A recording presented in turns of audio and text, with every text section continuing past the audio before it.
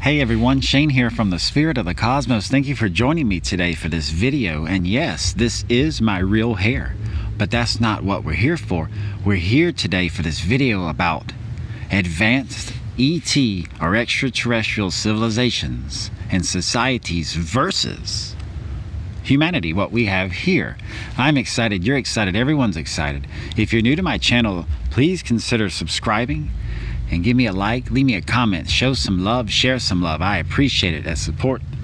And wow, we're gonna get right into it. So, highly advanced extraterrestrial civilizations, they're all over the universe.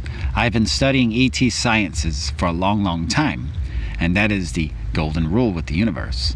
There is life everywhere, just like this forest behind me. There's life on life on life. It's everywhere in the cosmos. So what are some of these advanced civilizations like? Well, I'm going to do a comparison. I have a little comparison, little chart thing I did. And yes, my handwriting. Ooh. Anyway, in advanced ET societies, there's a sense of oneness versus what we have here, which is separation. In advanced societies, they have global unity instead of what we have here, which is a bunch of countries separated by invisible borders, pretending like they're their own sovereign units when we're all together on the same planet. In advanced ET societies, there's one people, one unity, one world. Whereas on Earth, we like to pretend that we're all different groups of people, and it doesn't get us anywhere. That is why we are closed off from the universe, why we cannot explore the stars. We are under a quarantine until we get our act together. And part of that is oneness, is unity, is realizing in order for you to venture out into space and explore the universe, you have to be at a certain level of connection, a certain level of spiritual maturity before you just let out. So that's one difference. Oneness and unity versus what we have, separation and division. Down to where a lot of people don't even know their neighbors. And that's wrong. That feels wrong on many levels. In advanced ET societies, they have big emphasis on the environment and the health of their planet, of their world, of their people. Harming one's physical body with bad habits or bad foods, none of that makes any sense to them. That is an alien concept. Bad habits, bad foods, not taking care of oneself, not realizing that the body is a temple to the soul. All of that does not exist in advanced ET societies, but it is huge on Earth. In fact, we're the only species that actually pays to live, and that makes no sense. We indulge and support bad habits. We advertise bad habits. We advertise crummy ways to live, and this has a detrimental effect on our health, as we see with the COVID-19 virus that is just ransacking the world. That is caused by that, by the incorrect thinking, and I'm going to go over that. And in ET advanced societies, they operate out of unconditional love of everyone, of everything. They recognize everything and everyone as a part of the beautiful, divine, perfect, infinite creation that we're a part of. But on Earth, there's just catches to everything. How many times in life have you just been betrayed by someone, or you put your trust in something and it falls apart? There just seems to be catches on everything. That does not exist in the advanced ET society. Something to think about. Probably because they're on a telepathic scale. When you are a telepathic society, which is a natural process in societal and sentient species evolution, is to develop a global telepathy. That's part of our brain, that 90% we don't use. That's what that is, unlocked potential. But part of that telepathy is the truth's always out. You can't really you can't conceal rather, or hide truth from people. It's there. And that is a big part of why these advanced ET societies have evolved and moved past to where we currently stand as a civilization. But let's move on to government. What are some differences between government and advanced ET societies versus what we have on Earth? Well, and a lot of you will go, yeah, and cheer. And leave me a comment what you think, please. I love the comments. There is very little need or want for government in advanced societies. It is a nonsensical form of control that no one recognizes. You don't need government. Unlike here on Earth, where government is in everything. You can't even own land without property taxes in many countries. Do you really own anything? Are you really part of anything? No. We are saturated on Earth by ineffective leaders, as we're seeing with the global pandemic and the chaos going around the world. Our governments are truly like the Wizard of Oz. There's nothing behind the magic and the smoke and the illusion. There's nothing there but someone throwing levers, and they're not even really good at it. In advanced ET societies, freedom is recognized as every soul's birthright. We live in a loving, breathing, living universe where one of the universal laws is total free will as a birthright for all souls. Advanced ET societies, they get this. They implement this, and here on Earth, not really. Free will is more manipulated, and everyone's sort of herded and cornered into a paradigm of living. That's changing, and it's changing very fast, I might add. No, in advanced ET societies, they may have a council to help guide people or to offer insight on things or issues or anything. But people's birthright, their freedom, their sovereignty is respected and loved more than anything.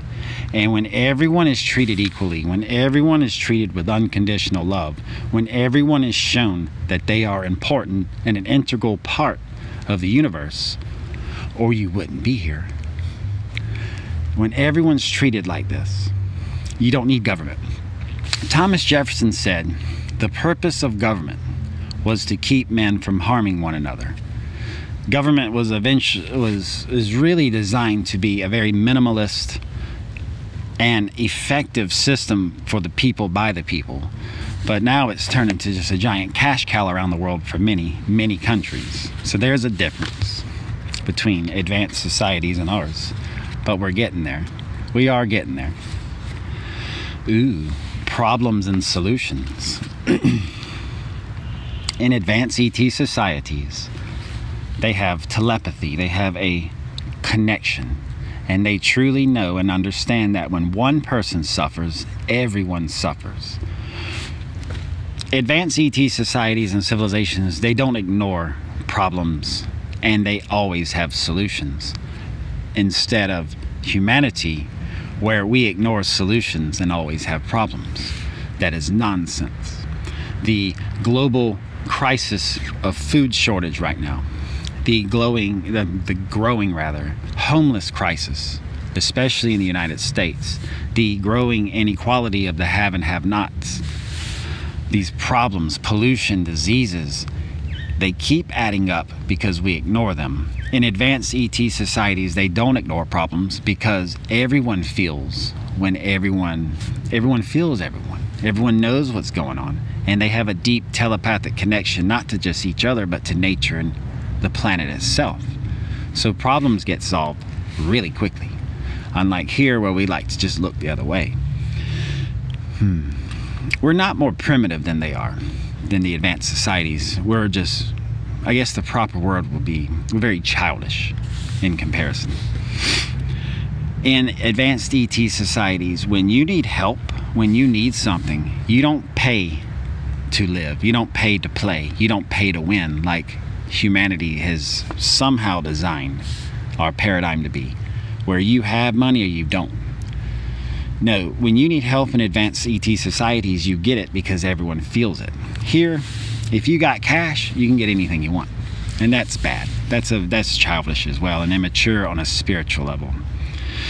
And there's immense focus in advanced ET societies. They come together. They don't ignore one another. There's no you're over there, I'm over here. No, everyone is part of this world, part of this people.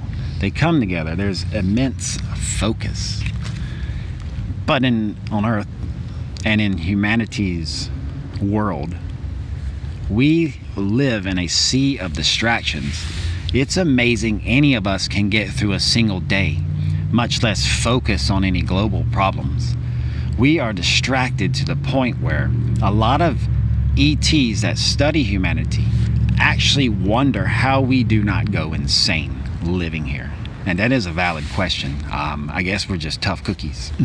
But the human spirit cannot be broken. That's one thing we got.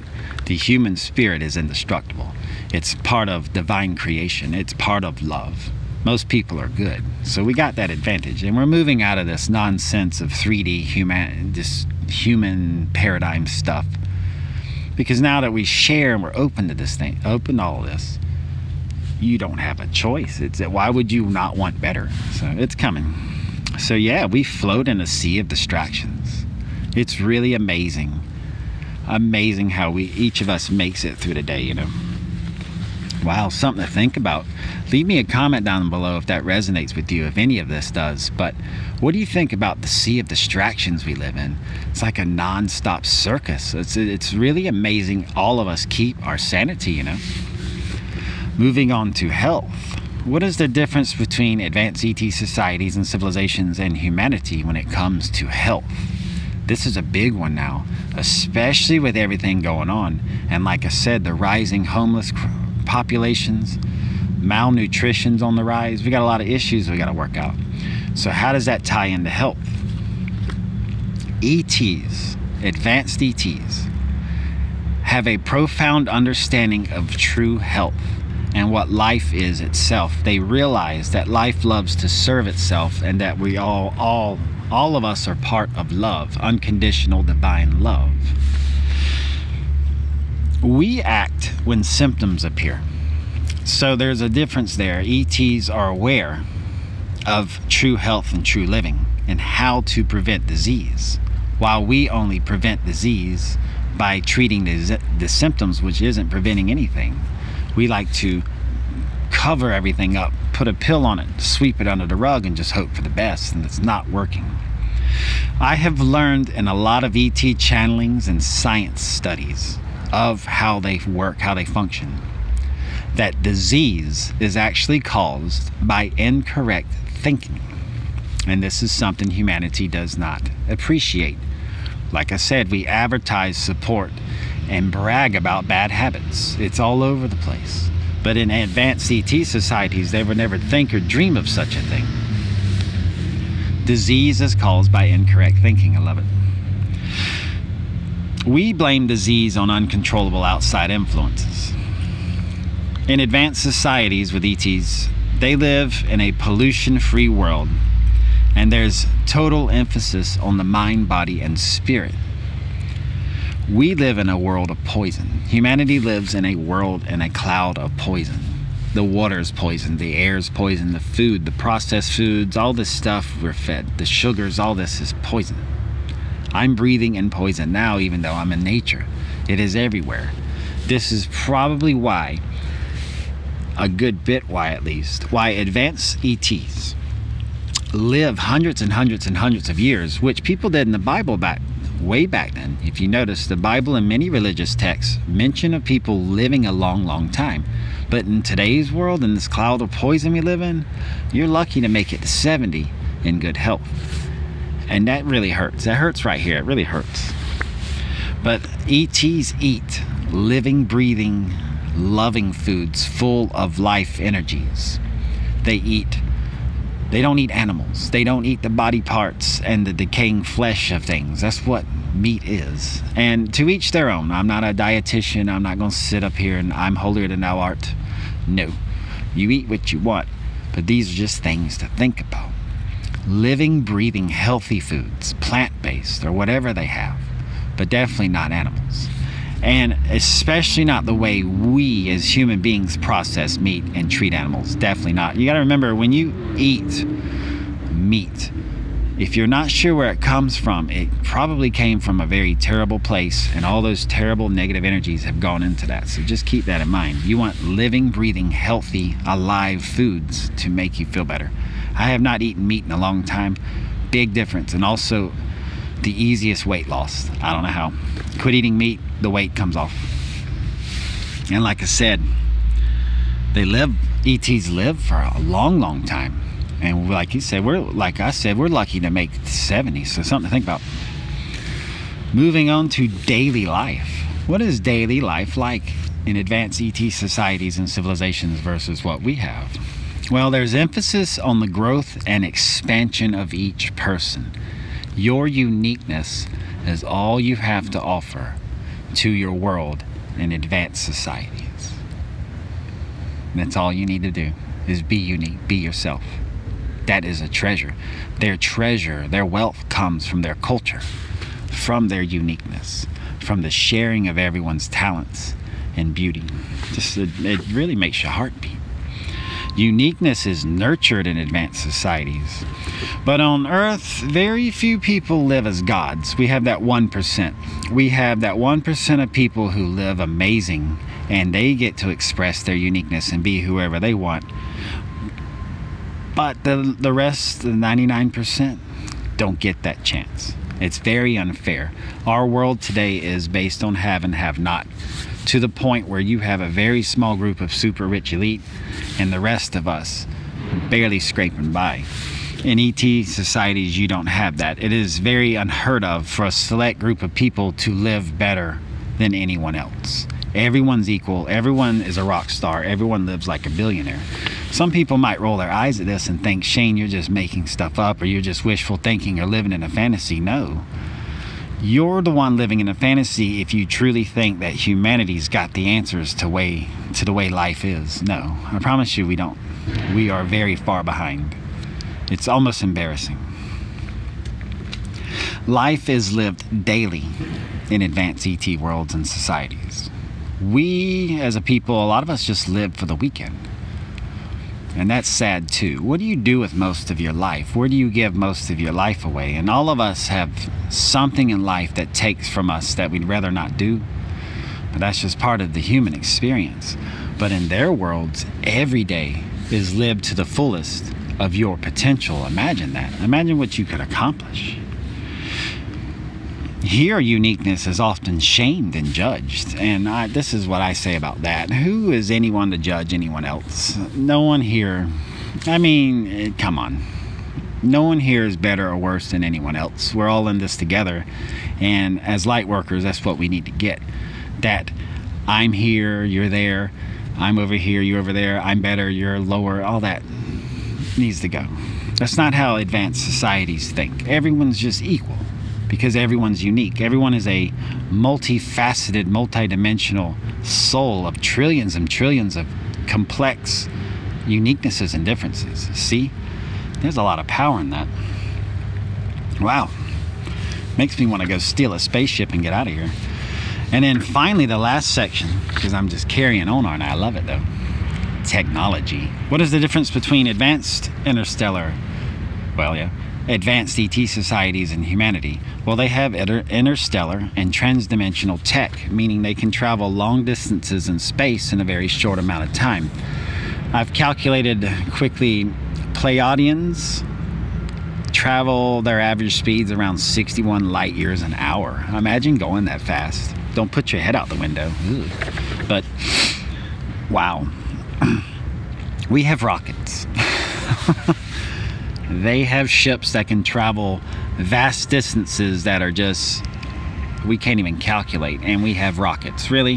Where do you think a rocket is going to get you? That's why I don't understand why so much time, money, and research is poured into rocket technology. It's embarrassing. I think they laugh at us, but whatever, teach their own. I think it's just more distractions and confusion to keep us from achieving our true goal. Wow, ET tech.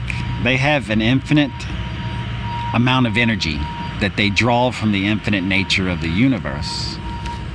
So, infinite abundance, infinite everything, no wants, no needs. In fact, when you tap into infinity and the true infinite nature of the cosmos, you don't have many needs or wants, because everything you could ever desire just comes. Here we use fossil fuels. Here we have a finite mentality that everything runs out, that everyone's got to grab what you can when you can. Don't worry about the future generations. All that's nonsense, and it's got to stop. It does not occur on advanced ET worlds. Yet, they have technology that can provide anything you want. We do too, but as long as it's a distraction, and that's wrong.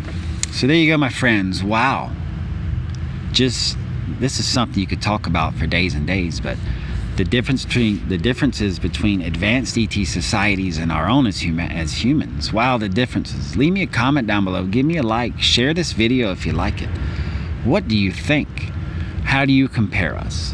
Where do we stand in your opinion versus these advanced societies? What is your experience with extraterrestrial contact, sciences, studying this stuff? Please let me know. Much love to each and every one of you. The love and light in me is a reflection of the love and light within you. We are awesome. We are light workers. We are bringing the 5D to Earth so that we can have humanity live within an advanced civilization. I love each and every one of you. Thank you for watching The Spirit of the Cosmos, and I'll see you in the next video.